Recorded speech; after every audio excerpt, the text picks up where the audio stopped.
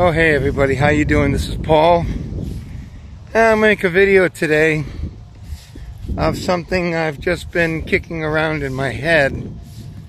And to be honest with you, I'm trying to figure out why it doesn't make sense.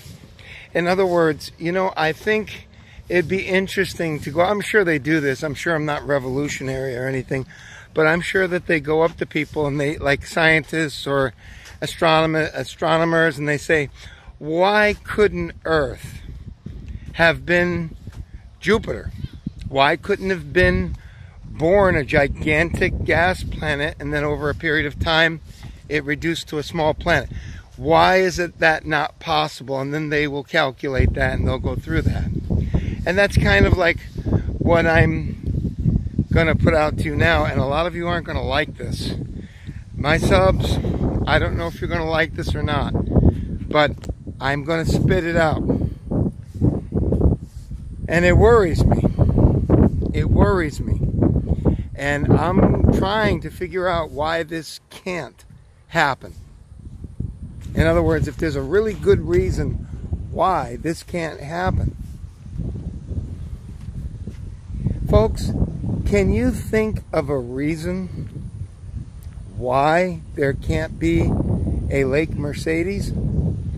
Can you give me a reason why it couldn't happen? Or why it's impossible for it to happen? Or more likely not to happen?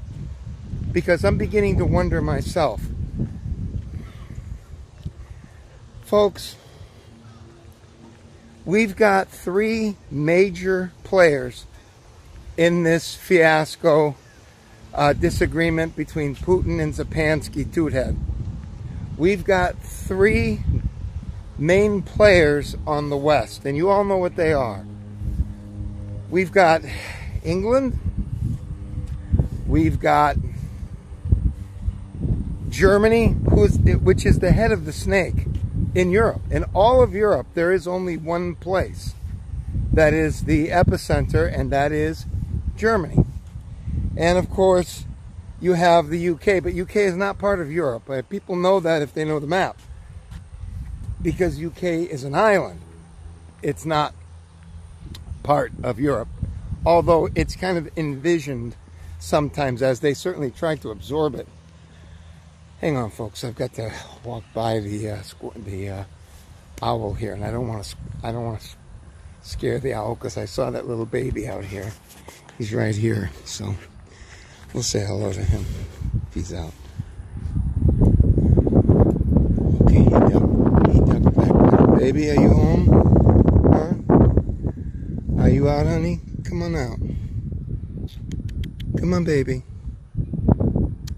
Come on, honey. Come on out. Are you home? Come on, baby. Come on out. Come on out, baby. Come on. Come on, Mr. Owl. Come on out of there. Come on. I guess he's just content to burrow. And I just took a walk, and I know I've done at least 3 miles. And I need to do it because this morning I did about a mile. I didn't do a whole lot. So I'm up to about 4 miles when I get back here. That's my destination. I've done about 4 miles. And I'm going to really start pushing myself because I tested my blood pressure at the grocery store on one of those machines. And I came out at 182.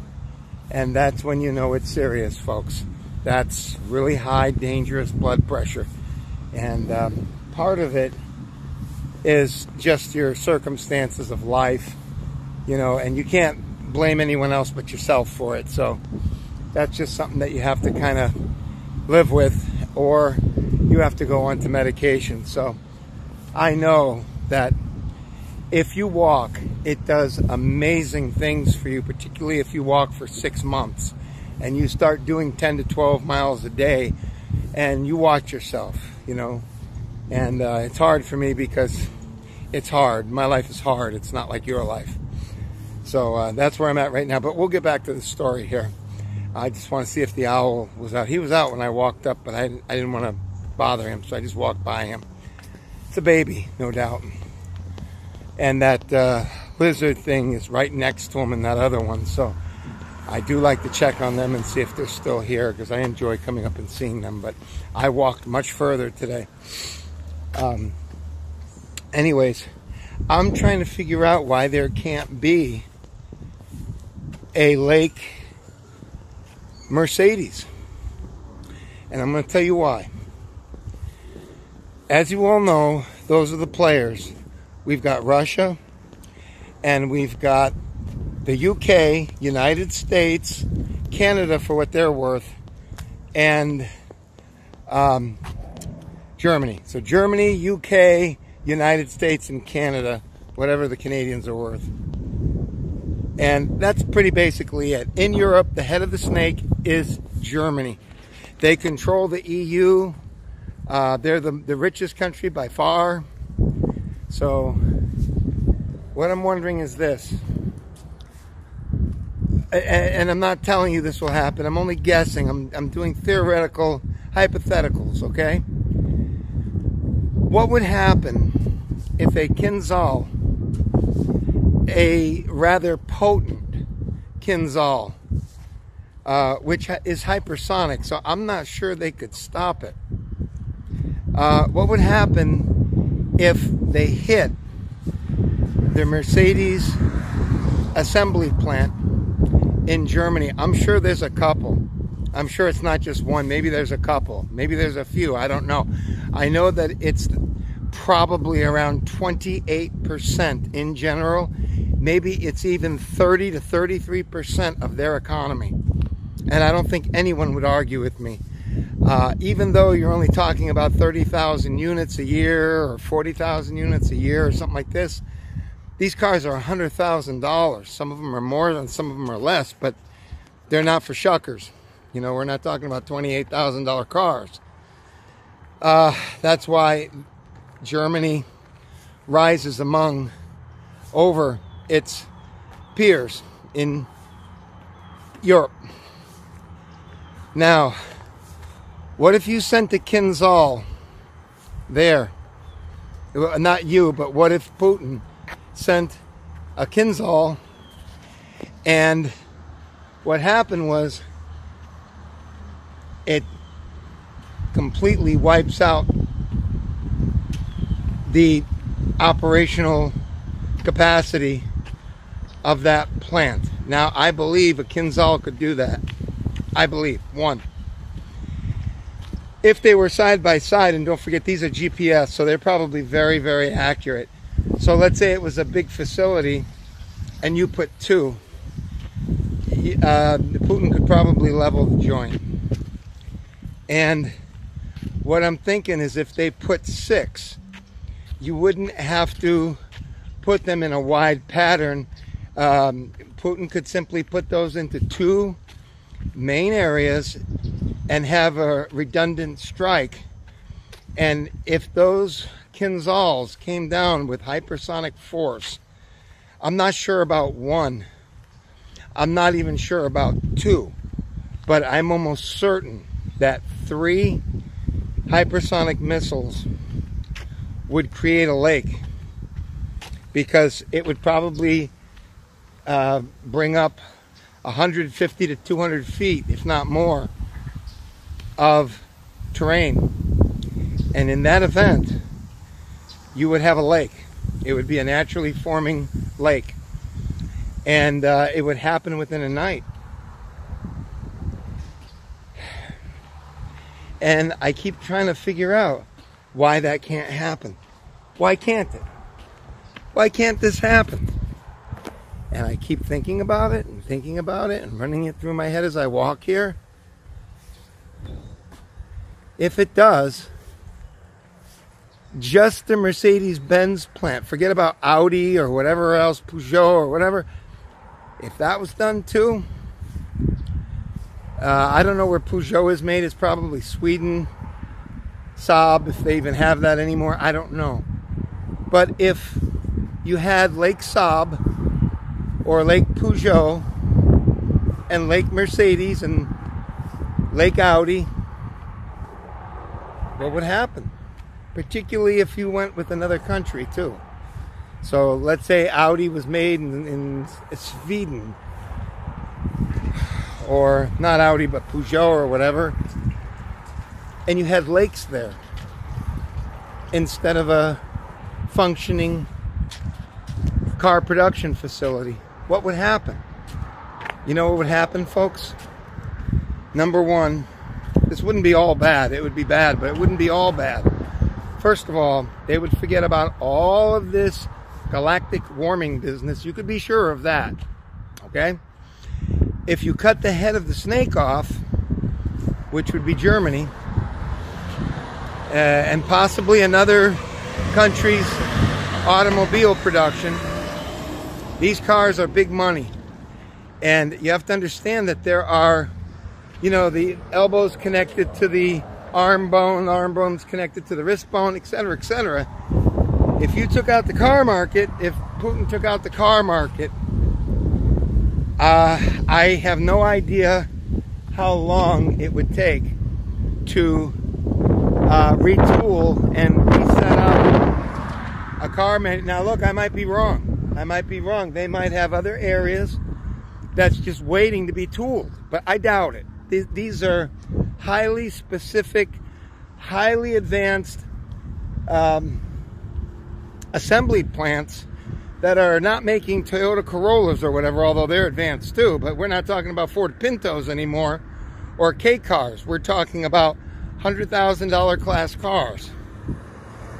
Certainly with Peugeot, and if they're even around anymore, and all the rest of them, you're still talking about over $50,000 cars on average, easily.